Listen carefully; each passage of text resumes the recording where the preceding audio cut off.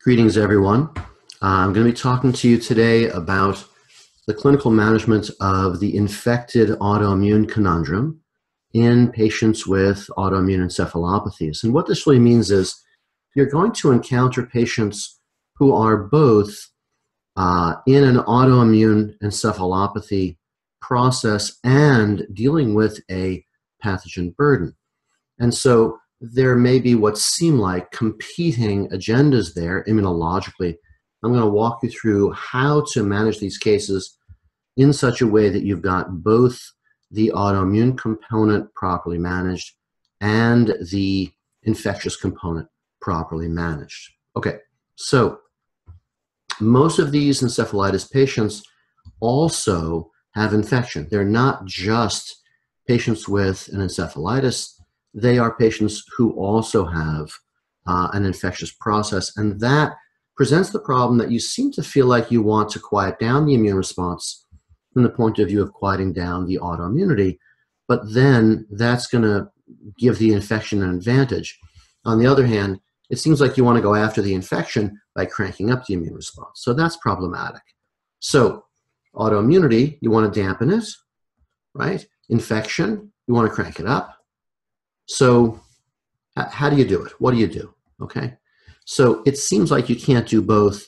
And our job is going to be to sort out by the end of this, a little less than an hour, how to do both. Okay.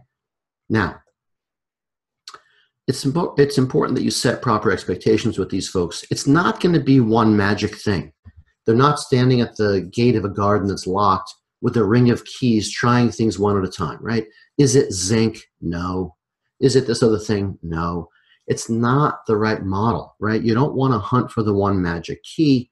It's much more like you're building an engine or rebuilding an engine. You've got a whole bunch of different variables, and you've got to get a whole bunch of them right to turn the tide on the problem. So I'm sure all of you who work with patients know they come in hunting for the one magic bullet, the one magic missing piece. That's not how to run the case, okay? So you've got to match the level of complexity of what you're doing to the level of complexity of the biology, right? If the biology has a dozen different things going on, you've got to be striking at that level. You can't be thinking, I'll do one thing to deal with all of these things. So here's what we want to focus on today. We want to deal with the autoimmune inflammatory coactivation and the impact of inflammation on things like autoimmune flares, and very importantly, neuron microglial interaction. Microglial cells are macrophages that live in the brain. They're at the center of the whole thing. Microglial cells munch neurons, they phagocytize neurons, and they can have an antigen presentation function where they present fragments of neuronal debris to invading T cells instead of what they're supposed to do, which is kill the invading T cells. So that's pretty crucial stuff that we have to learn how to manage. Then we want to talk about T cell polarization, because that's going to be central to quieting down autoimmunity and central to pathogen surveillance. And we want to talk then briefly at the end about a classic clinical mistake that clinicians make over and over again. It seems like the right thing to do, but if you do it first instead of doing it second, then the risk is that the patient will get much worse. And then we'll talk at the end about applications, although you'll see that we'll be talking about applications all the way through. Now, the first thing to tackle is how are inflammation and autoimmunity connected? So you have the NF-kappa B that is at the center of the inflammation process, and it's in a co-activation cycle with this thing called STAT3, signal transducer and activator of transcription 3. And STAT3 is at the center of the autoimmune flare activation process. So here we have the original review from the New England Journal of Medicine, 1997, when they were first figuring out NF-kappa B.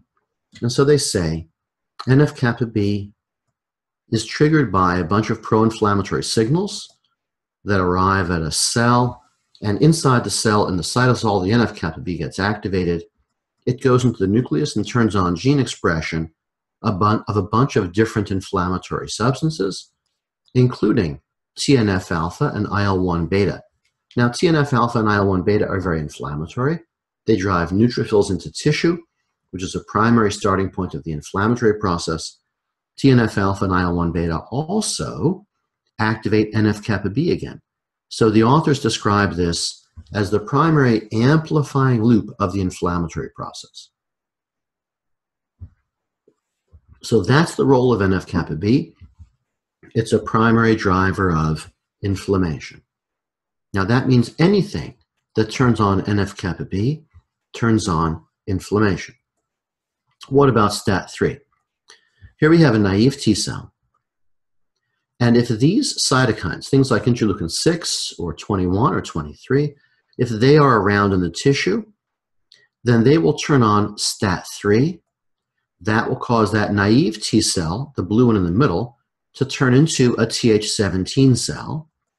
And then it's going to start pouring out those very inflammatory cytokines, interleukin 21, interleukin 17 A and F, interleukin 22, and they drive the tissue destruction in the autoimmune process.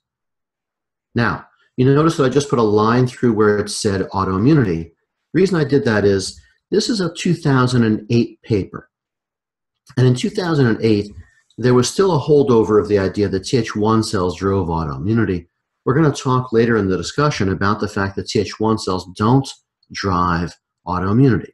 That's a very important point to make. We'll talk about it in some detail later because it's pretty crucial to the clinical understanding of what to do.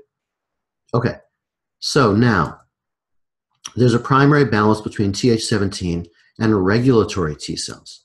And if you inhibit STAT3 with things like curcumin or resveratrol, vitamin A, and so on, sulforaphanes, all those kinds of things, if you inhibit STAT3, then that naive T cell is going to become a regulatory T cell, or a Treg, and that's going to promote immune tolerance.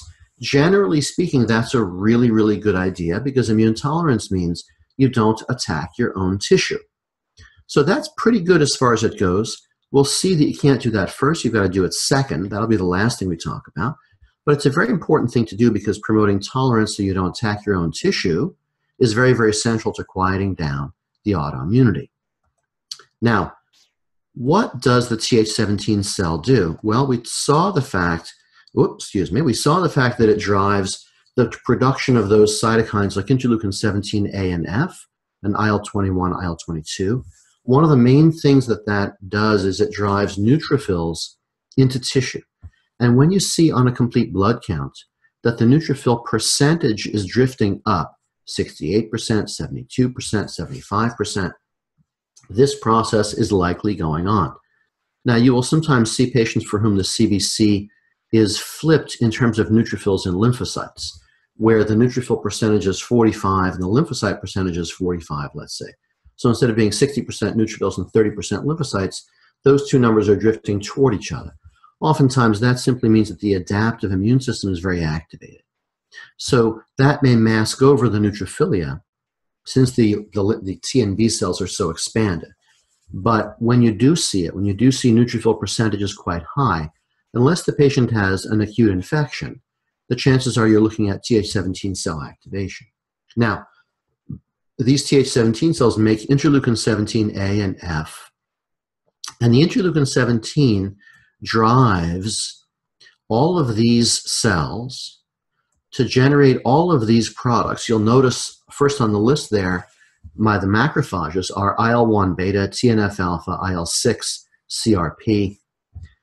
All of those effects drive things like inflammation, blood vessel damage, destruction of the extracellular matrix, bone erosion. So you see a lot of osteoporosis in patients with autoimmune disease, cartilage damage, and so on. And all of that drives all of these autoimmune conditions. It's interesting toward the bottom of the list there, notice that you see periodontal disease. So it's common to see in a patient, for example, with rheumatoid arthritis, to see dreadful periodontal disease, or same thing with MS or Crohn's or other kinds of things like that. This mechanism of Th17 cells making too much interleukin 17 is common to the autoimmune diseases. So if you have an autoimmune encephalitis, this is what you're grappling with as well. Not only this, but in large measure this. Now, this is going to drive systemic inflammatory process that will drive brain inflammatory process and create problems for neuron microglial interactions, which we'll talk about.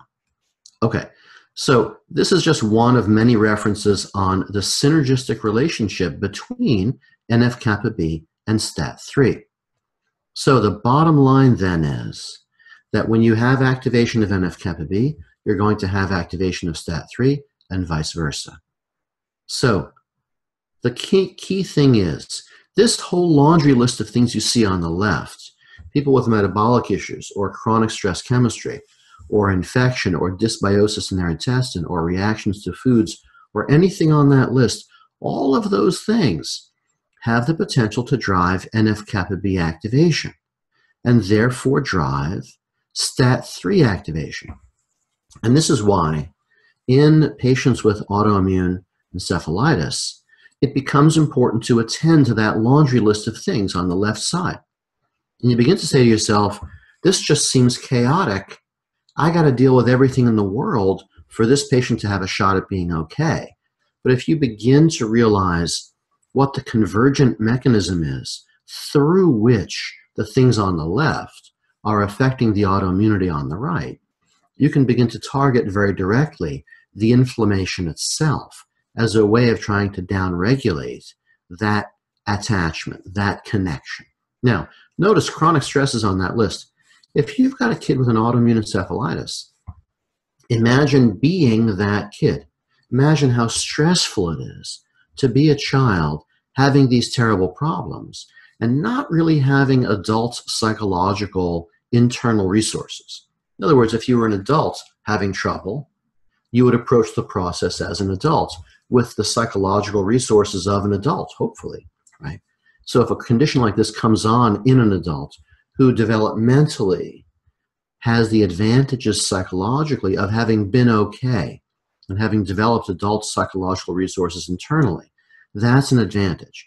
But if the kid's 9, the kid has none of those advantages, and it's going to be extremely, extremely stressful psychologically to be having those experiences, and that's literally profoundly inflammatory. So that's, I think, worthy of attention. Notice also simple things like environment on that list. So for example, something simple like in the summertime in an urban setting, you know how they have the ozone alert during the weather report. On a bad ozone day, ozone exposure to the respiratory tract is profoundly inflammatory. So you have a kid, it's a summer day, and yet, you're in London or you're in some other urban setting, and it's a bad ozone day, and you say to yourself, why is this kid more inflamed today? Why is this kid having more trouble today? All of those things are factors. You notice also O2 defects. Anything that diminishes delivery of oxygen. That means if the kid's anemic, well, you can't let your kid be anemic because anemia means hypoxia, right? It means diminished tissue oxygenation, and that's inflammatory. So you have to inventory that whole list. Okay, so far, NF-kappa B and STAT3 both drive inflammatory tissue destruction.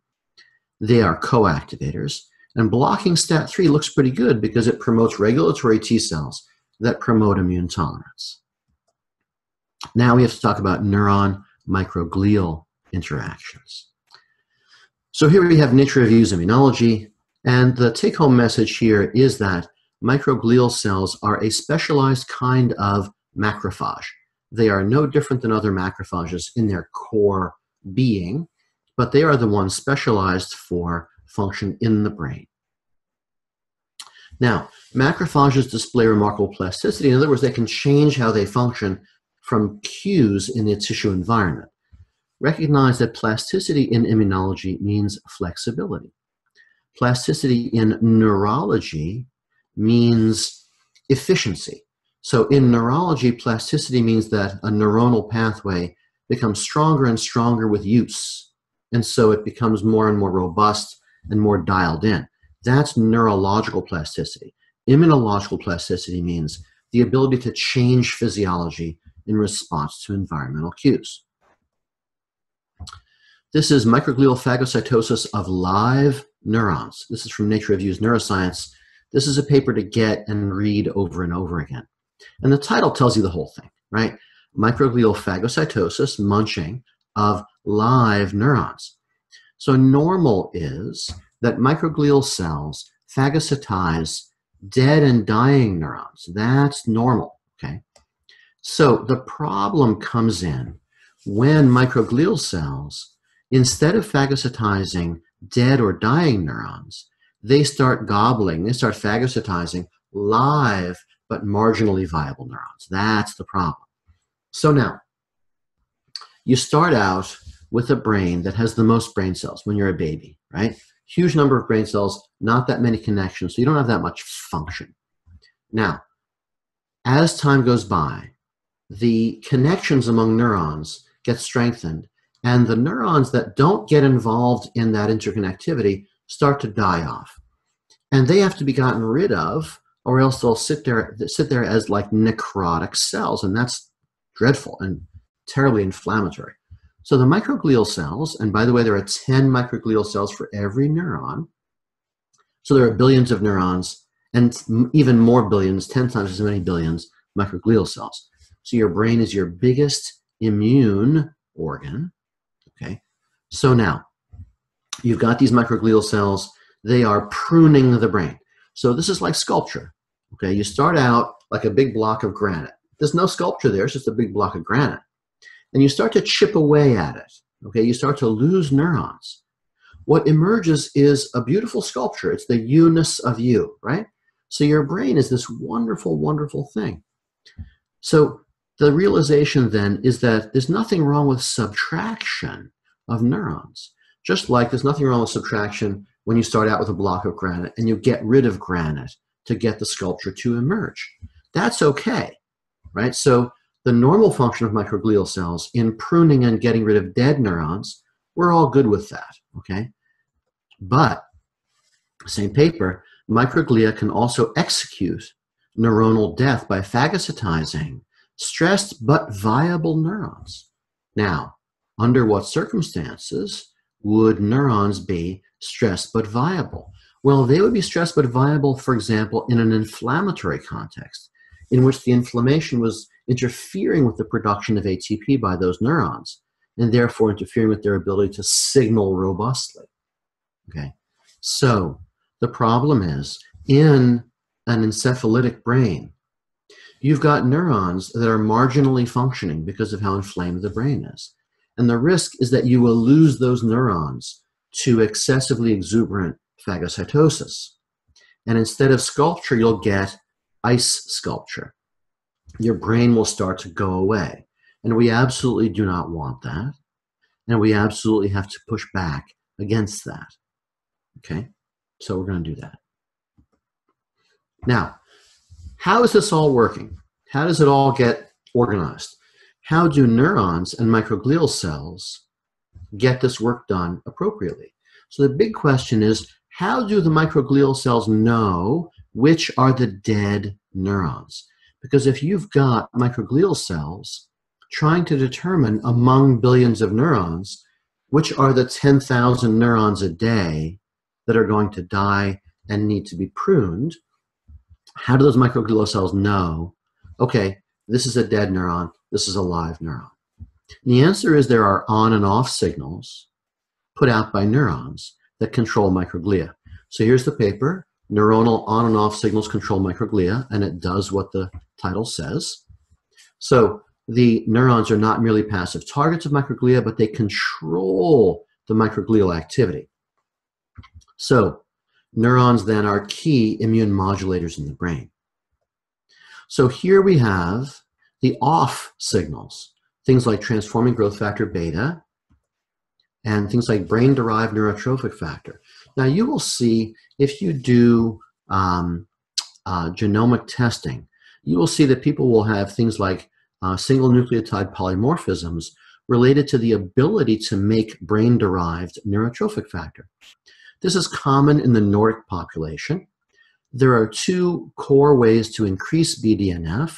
One is with the minutes past 30 in steady exercise like running or biking. And the other is heat. Now, the Nordic population, for whom genetic defects of BDNF are common, they are very attached to their Saunas, right? They love saunas. They wouldn't think of having a day pass without a sauna because they're promoting BDNF. And they feel better in their brains when they've got enough BDNF. So when you see a person with a gene defect related to BDNF production, get them in a sauna every day, or get them doing exercise 45 minutes or an hour every day at that kind of loping pace where you feel like you could go on forever.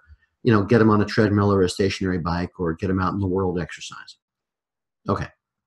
The on signals are things like extracellular ATP. So when a cell dies and busts open and the ATP comes pouring out of the cytosol, that's an on signal. That's a signal of, hey, this is a dying neuron. Come gobble up the debris of that dying neuron. This also tells you that you shouldn't ever give a person a supplement that is purported to be an ATP supplement, because ATP outside the cell is a massive signal for inflammatory activation. Okay. Now, another on signal is glutamate. Why? Because glutamate turns on the release of TNF-alpha. Now, the key thing to realize here is interleukin-1 beta and TNF-alpha are on signals. So when the brain is inflamed, you're tipping the balance brain-wide. You're tipping the balance toward a preponderance of on signals. So you've got billions of neurons and billions of microglia and billions of surveillance events every day where microglia look at neurons and say, is that a dead one? And the balance, the equation of all the on and off signals determines whether that microglial cell is going to phagocytize that neuron. And what you want is you want to quiet down the on signals so that you don't lose neurons you should not be losing. Okay, that's a pretty crucial thing, and it tells you how crucial reducing brain inflammation is. Okay, so here we see activated microglia are represented by these dark purple little starbursts here. And you can see in all of these diseases, the left-handmost one is Parkinson's and Huntington's. Then you have prion disease, ALS, Alzheimer's, and then healthy brain. You can see in the healthy brain, you don't have all those activated microglia. Now, microglia and neurodegenerative disease, this is Nature Reviews Neurology. Microglial phenotype is modified by systemic infection or inflammation. If the body is inflamed, if the body is infected, it can affect neuroinflammation and therefore control the way these microglial cells are behaving. And so they talk about crosstalk between systemic inflammation and the microglia in the central nervous system. That takes us back to our laundry list, that orange laundry list. All the things that can make the body inflamed can change the behavior of the microglia. Now, immunoexcitotoxicity, etc. This is the famous Blaylock paper, a very, very useful paper. And the point here is that systemic interleukin-1 beta, in other words, systemic inflammatory activation, can cause central nervous system inflammation. This is Frontiers in Cellular Neuroscience. Much the same discussion. You see on the left sources of damage, either infection, and PAMP means pathogen-associated molecular pattern, or below that sterile injury where you have inflammatory process that's non-infectious. There you have damage-associated molecular patterns. You can see first on the list there is ATP. So those things drive the inflammatory process, which profoundly affects the nervous system, creates a leaky blood-brain barrier, damages neurons, activates microglia, causes dysfunction of mitochondria, and so on. So the point then is systemic effects, whether they're inflammatory or infectious or both, have these profound central nervous system consequences. Nature Reviews Immunology, again, a single injection of lipopolysaccharide can change microglial expression. In other words, in this mouse model, if you just inject this gram-negative marker into the peritoneum of these mice, their brains get inflamed. Same paper, systemic LPS injection, you get TNF expression in the brain. Remember, that's an on signal. And the microglial cells don't respond to the systemic LPS if you block TNF in the central nervous system. Same paper, microglial cells react differently to a pro-inflammatory stimulus without the clearance of myelin debris or toxic elements from the brain. So the bottom line is that these microglial cells are at the forefront of the defense mechanisms in the brain, but that can go either way. The microglial cells should be reparative. They should repair the neurons. They should only gobble the dead ones, but they can flip over into gobbling live ones. Okay, on the other hand, if you don't have any TNF or IL-1 beta in these mice, they succumb to herpes simplex virus-mediated encephalitis. So there's a balance, right? You don't want to totally shut down the immune system. That's the thing I mentioned at the beginning. You've got to have some capacity to kill pathogens, or you're not going to win. Now, one of the key things about these microglial cells is that they can develop antigen-presenting cell capacity. That means that they can present fragments of dead neurons to T cells that come into the brain, invade the brain, when what they should be doing, what the microglial cells should be doing, is killing those T cells. So in the periphery, in the body, neutrophils do most of the phagocytosis. Macrophages do macrophages do most of the phagocytosis. Neutrophils do only phagocytosis. Dendritic cells do most of the antigen presentation. In the brain, though, microglial cells do all of it. So microglial cells also do antigen presentation because you don't really have dendritic cells in the brain. So here we have glia 2001. Glial cells, like microglia, gain antigen-presenting capacity through the expression of MHC molecules, MHC, major histocompatibility molecules. This is the hand with which the microglial cell hands a fragment of neuronal debris to an invading T cell. Normally, those microglial cells don't have that hand structure on them, so they can't do antigen presentation.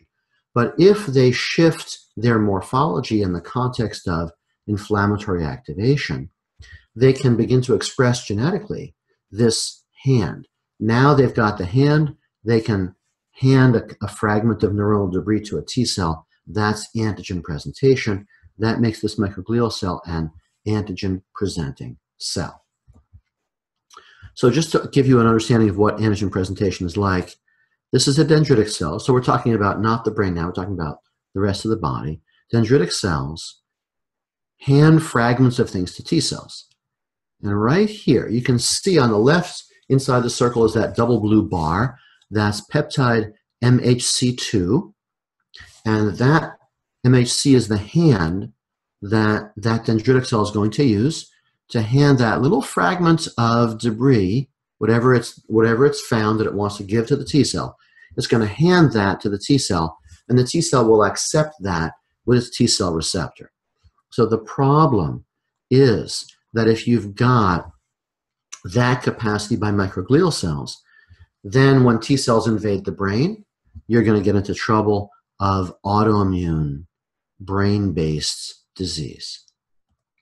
So the question is, when a dendritic cell hands an antigen to a T cell, is it going to instruct the T cell to tolerate or kill that presented item? You'd like it to promote tolerance. And what kind of T cell will that invading T cell become? In autoimmunity, if it becomes a Th17 cell, that's when you're going to have the big trouble. So this is Journal of Neuropathology and Experimental Neurology. What's supposed to happen is that when T cells invade the brain, microglial cells trigger apoptosis in those invading T cells. So, same paper. You can see here you got the microglial cell. And when that T cell invades, you'd like that microglial cell to induce programmed cell death in the T cell. The microglial cell can also induce programmed cell death in damaged neurons. So this is kind of the balancing act, and all of this is going on all the time in the brain, even in normal brains. Okay, so this just talks about the mechanism by which these microglial cells are supposed to be negatively regulating T cell activation, in other words, inducing the killing of these T cells, is through this programmed death ligand 1, and more of the same. So, normal microglia in the non-inflamed brain have a phagocytic function. They repair damaged neurons. They gobble up apoptotic neurons. In other words, neurons that are going through programmed cell death in a normal way. The microglia inhibit inflammation. They kill infectious agents. And they induce apoptosis, programmed cell death, in T cells that invade the brain. But in the inflamed brain, you get excessively aggressive phagocytosis of neurons, and the microglial cells go into this antigen presentation function. So they phagocytize viable neurons. You lose neurons you shouldn't lose. The microglia express MHC2. They present fragments of neuronal debris to invading T cells, and they promote the autoimmune process in the brain. Okay, now we've got to talk about T cell polarization. Okay, so this is going to give you a map of how to understand these cases. So you have some core immune dysfunctions. You have the inflammation autoimmune coactivation. Stress chemistry coactivates with inflammation. Patient has dysbiosis. Dysbiosis is a coactivator with inflammation. And virtually every patient you see is going to have some version of this clustering. Now, what happens then immunologically? And what are the consequences of that? Well, the first thing is that the more inflamed you are, the more you tend to lose innate immune response, things like natural killer cells and the efficiency of macrophage function and so on. That means that your infectious burden can increase, and that's inflammatory, and so that's a loop. Meanwhile, the inflammation causes programmed cell death of Th1 cells. Th1 cells are necessary to kill viruses and bacteria. Stress chemistry also causes you to lose the efficiency of your Th1 response. Well, when you lose your Th1 response, again, infection can be advantaged and dysbiosis can be advantaged. So all of this really constitutes a kind of a loop cycle, right? Meanwhile, natural killer cells and Th1 cells reinforce each other's activity. So when you drag one down, they both tend to get dragged down. Th1 loss also means that Th2 response can increase. So as Th1 goes down, Th2 goes up. Th2 response also drives and is driven by things like the inflammatory process in hollow spaces. So Th2 dominance drives things like asthma, allergies, sinusitis, upper respiratory tract infection, and urinary tract infection. But also, whenever a hollow space gets inflamed, that's a promoter of Th2.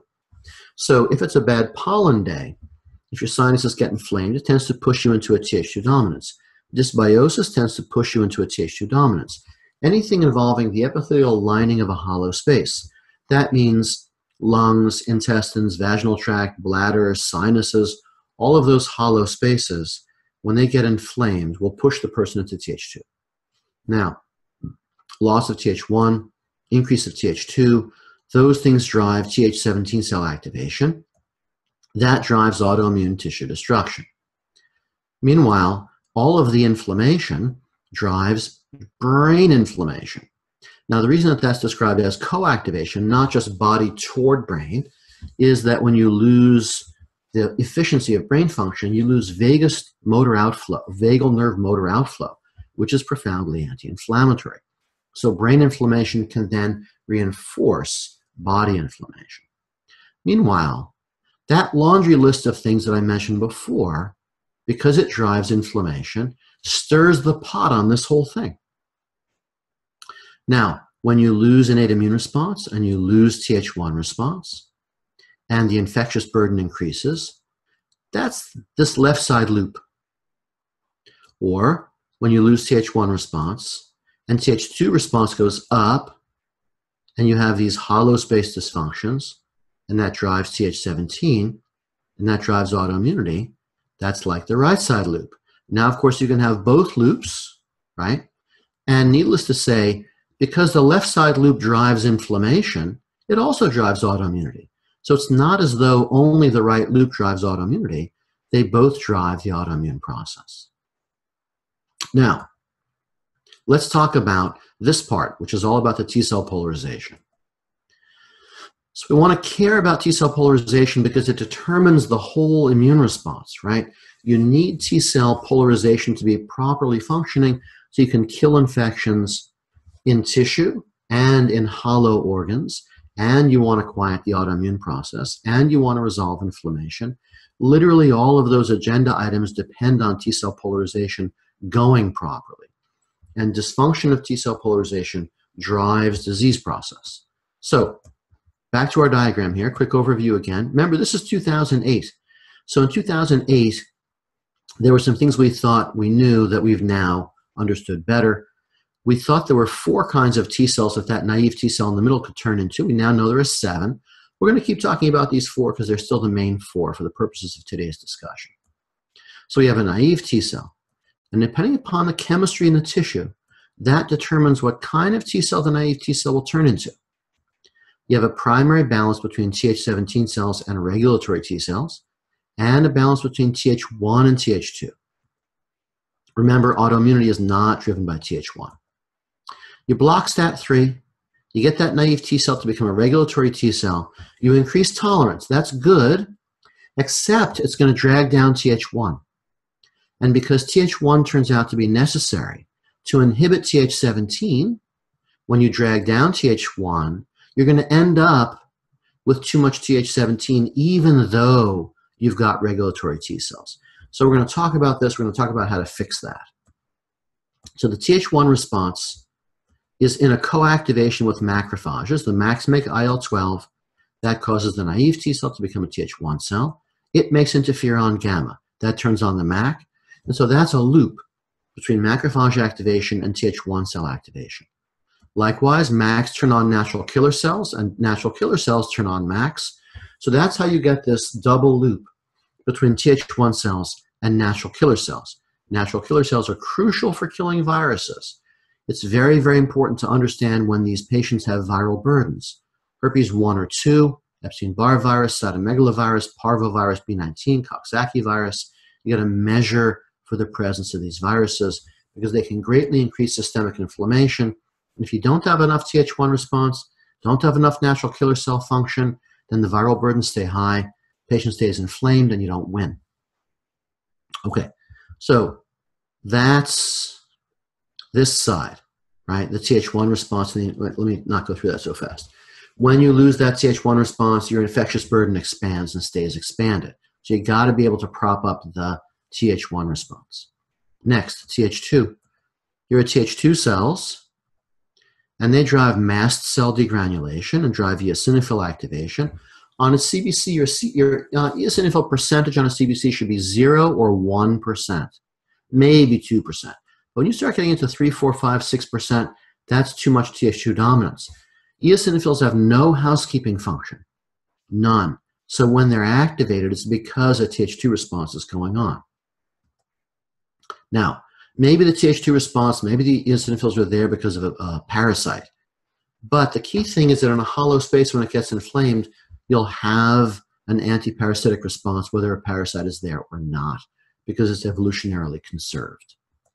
Okay, so here, that's the Th2 response. It's right loop stuff. And that's going to be a big driver here. But as I said, the left loop will drive autoimmunity via activation of inflammation as well. Th17 response. The normal Th17 response is to kill infectious agents out of hollow spaces. So if you get a stomach flu, you should have a Th17 response, but just for a couple of days.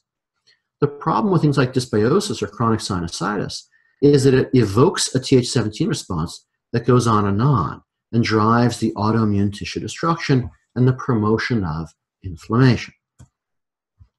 So American Journal of Pathology 2012, Th17 cells help you kill extracellular pathogens. That's good, except, as I say, if that extracellular pathogen is chronic, like chronic candidiasis, where you're pushing Th17 all the time. Th17 response is associated with all of these autoimmune diseases and inflammatory diseases, RA, lupus, MS, psoriasis, inflammatory bowel disease, and so on. Th17 cells drive antimicrobial peptides. Again, hollow space immunity. Transiently is good. And the Th17 cells drive the neutrophil response. So if you've got high neutrophils on a CBC, maybe it's just infection, but it could be driving an autoimmune flare. Okay, now, again, we saw neutrophilia, and all of this IL-17, 21, and 22. We talked about this before. Now you have a bit more perspective on it. So it's crucial to get this Th17 response down so that you don't have the autoimmune tissue destruction. Now, this is a crucial paper from Dritan Algoyu of Colombia. In pandas, the question was, how are Th17 cells getting into the brain to create the autoimmune tissue destruction in the brain? And what he found, you see the last author there is Cleary, PP. That's Patrick Cleary. So Patrick Cleary is the guy who runs Dritan Algoyu's lab. And Cleary is the one who does the dissections of the mice. So you take you do a sort of a bowl haircut dissection, you pop the top of the skull off, you take the brain out. And they couldn't find where these Th17 cells were getting into the brains of these mice. So Cleary said, when I take the brain out, the olfactory tract at the front breaks off. Right? You can imagine a mouse, you pull the brain out, you have this olfactory tract by the nose, but it breaks off. And so he says, I'm not getting the olfactory tract in these dissections. How about if I do a very careful dissection and preserve the olfactory tract? So it turns out that when they did that, what they found was that the CD4 positive Th17 cells were predominantly located in the olfactory bulb. In other words, these Th17 cells are coming from the sinuses and they're migrating along the olfactory tract into the brain. So it's crucial in pandas patients, they are not allowed to have sinus problems. You've got to aggressively go after their sinus problems. Okay. By the way, one of the things that I was asked to mention is there is a course called Cogence Immunology, C-O-G-E-N-C-E, immunology.com. You can go there, you can join. There's not a fee for joining because it's now sponsored by Pure Encapsulations. And if you go there and join, you will see a tab called Tools. And if you click on the Tools tab and you click on the sinus protocol, you'll see a nebulizer protocol that will help you with clearing out the sinuses of these kids. Okay, so now let's talk about the Th1 role here, because it turns out the Th1 cells inhibit Th17 cells, and I'll show you how that works. So remember, you have this primary balance here, and you block STAT3, and you have this naive T cell becoming a regulatory T cell, promoting immune tolerance, but it dumps the Th1 response. And the problem then is you'll get too much Th17. You won't win when you promote regulatory T cells. So remember, as of 08, we thought autoimmunity was Th1. It's not, and here's why. Here's the Th1 cell. Here's the receptor on the cell membrane for a Th1 cell. Here's a Th17 cell. Here's the receptor on the cell membrane for a Th17 cell. Do you see how the right side is the same between the Th1 cell and the Th17 cell? That's why we thought they were the same. So throughout the immunology world, what we had was, we had a group of cells that was a mix of Th1 and Th17, and we called the whole thing Th1. And we said Th1 cells create destruction in the autoimmune process. But later it was realized that the other side of the receptor is not the same. So at that point we said, oh, this isn't one group of cells called Th1 doing the destruction. This is two groups of cells, one of which is the Th1 cell, one of which is the Th17 cell. The Th17 cell is doing the destruction, and it turns out the Th1 cell is blocking the destruction. So we used to think it was one group. We called the whole thing Th1, and we blamed autoimmune tissue destruction on Th1 because it was the group. Now, I showed you this before. Th17 cells drive the autoimmune tissue destruction. And again, you've got to make sure hollow spaces are clear so you're not evoking chronic Th17 cell activation. Th1 cells, this is Nature Medicine 07. Th1 cells do not sustain or play a decisive role in the commonly studied models of autoimmunity. Instead, it's interleukin 17 made by Th17 cells. And it turns out the Th1 pathway antagonizes the Th17 pathway. That's a core thing. Th1 pathway antagonizes Th17. How does that work? American Journal of Pathology. You see at the top IL-21, IL-6, IL-23. They signal the activation of STAT3. Now, in the nucleus of the cell, STAT3 turns on genes that turn on this thing called RORC. In mice, it's called ROR gamma T. In humans, it's called RORC. RORC, in turn, turns on these genes, which turn on these nasty tissue-destructive cytokines we've been talking about. How would you block that? Well, interferon gamma, a classic Th1 cytokine, turns on T-bet. T-bet blocks the RORC expression of those nasty inflammatory cytokines. So if you zoom in, it looks like this. Here's the T-bet, and it blocks the RORC gene expression. So literally, Th1 activation blocks that cell from expressing its Th17 cytokines. And recognize these cells are in a constant state of flux between these states. It's not like a Th17 cell sits there like a blob and a different cell goes and affects it.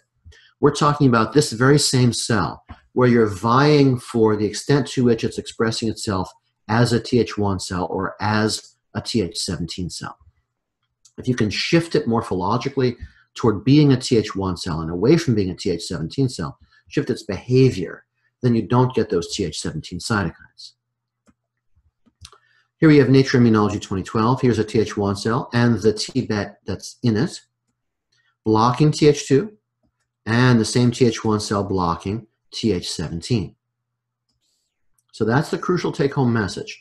Th1 cells block Th17. The key thing then is that Th1 cells also are profoundly antimicrobial. And this is how you have your cake and eat it too.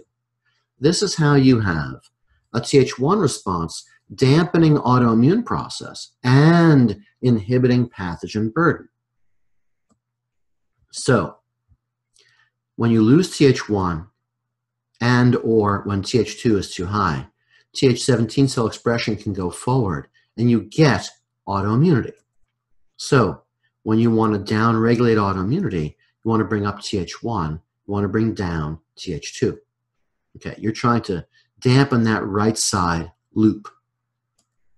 Okay, interestingly, Journal of Neuroinflammation 2011, successful resolution of Lyme neuroborreliosis requires a strong Th1 response, followed by a quieting Th2 response. When everything is working well, the pendulum moves back and forth in various ways, but ultimately the flexibility to respond and to then get resolution by moving back toward neutral, that's intact in people for whom the problem doesn't persist.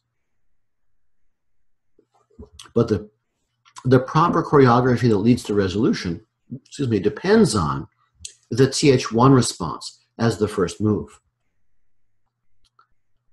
So, early neuroborreliosis is dominated by a Th1 type response. That's when it goes well. That's when it goes well.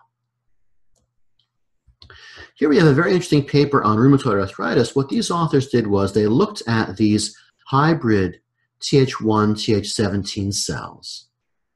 They wanted to understand which rheumatoid arthritis patients did better and which ones did worse. And they found that Th1 cells in rheumatoid arthritis patients were fewer than the healthy group,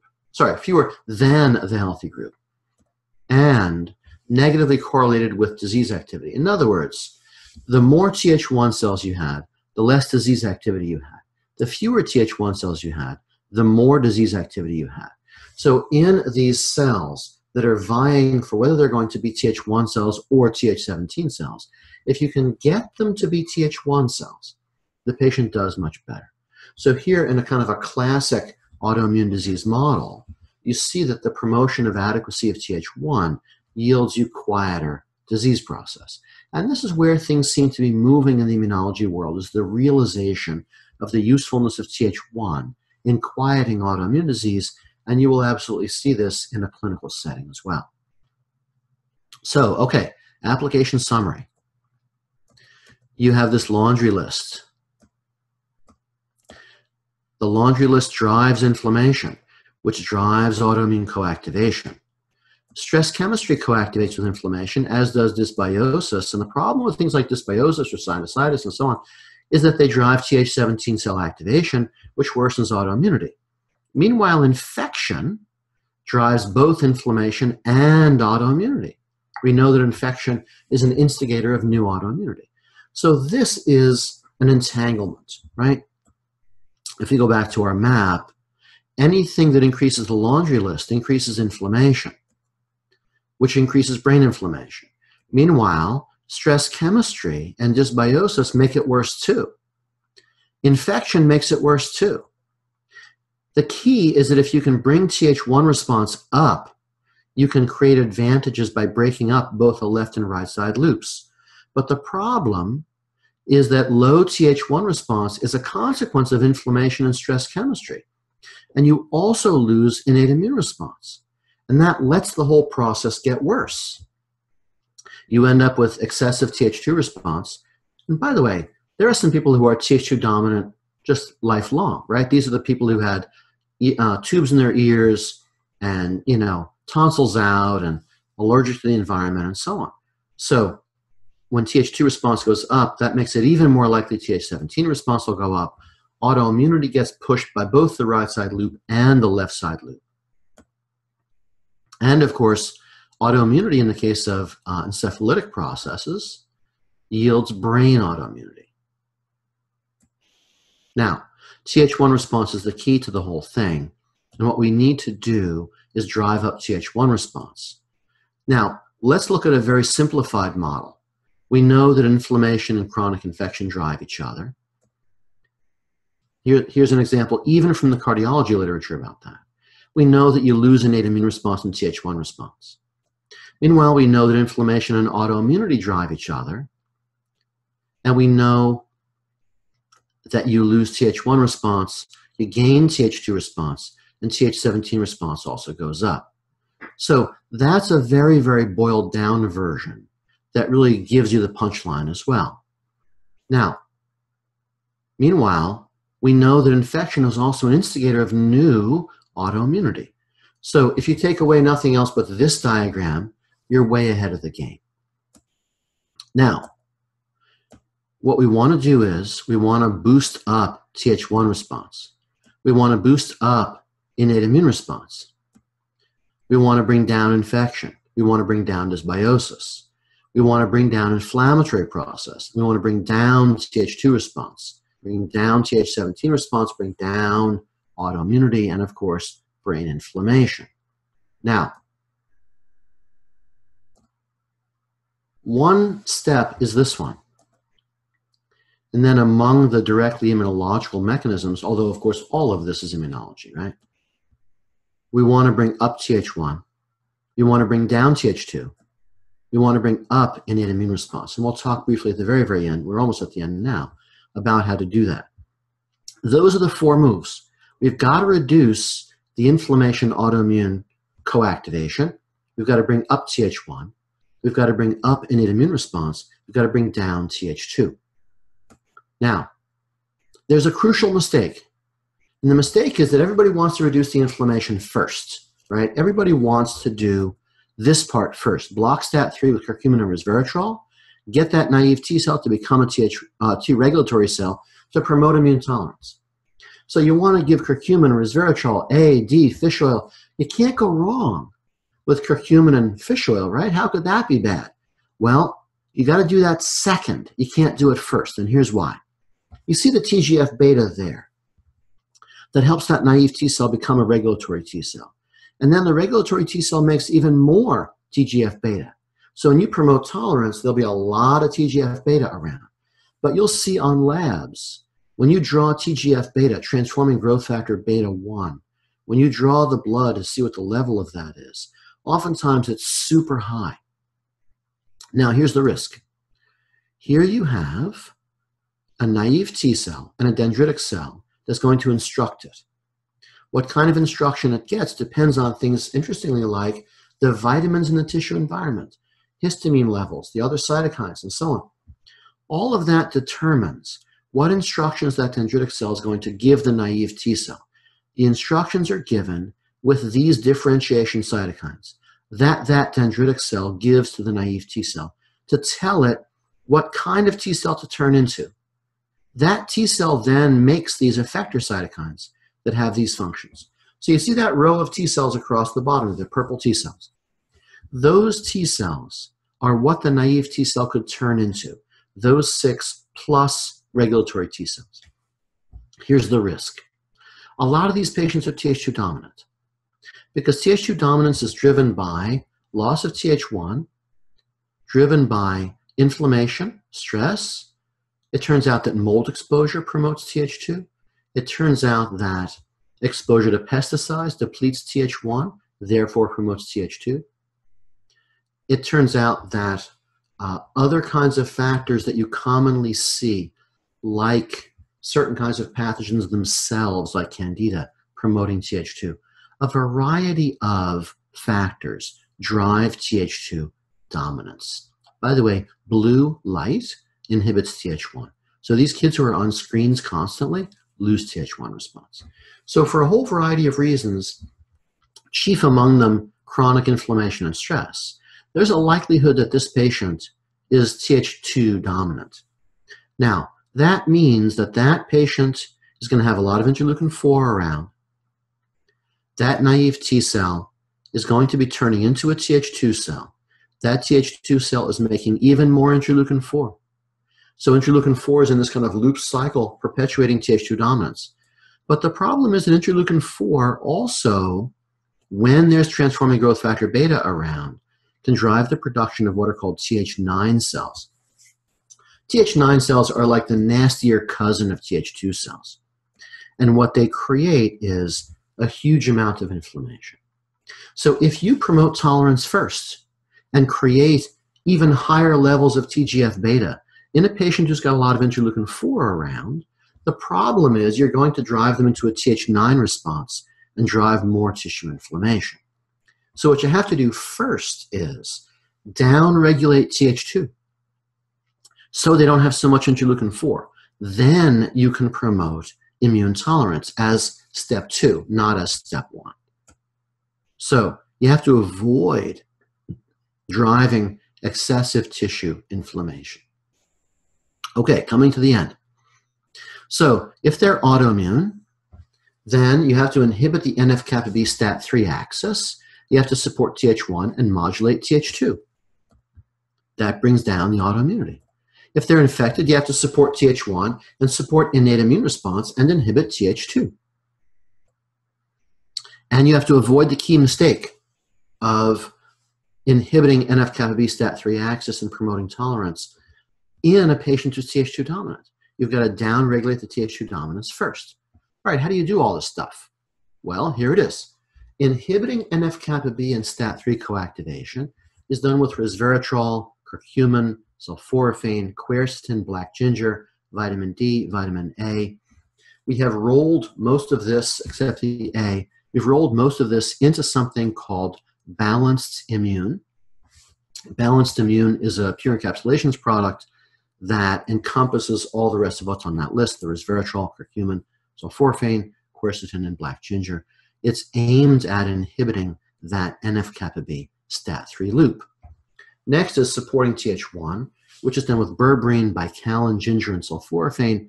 Not surprisingly, that's a product called Th1 support. Essentially the shortest product naming meeting ever. So Pure Encapsulations has been kind enough to allow me to design these things based on these couple of decades worth of work so that it's easier for clinicians to just have an application that is, 4 things instead of 20 things. So Th1 support is all of those things. You want to support the innate immune response, and in particular, natural killer cell activation with astragalus, andrographis, and reishi. Reishi is also called Ganoderma. And that's your innate immune response support.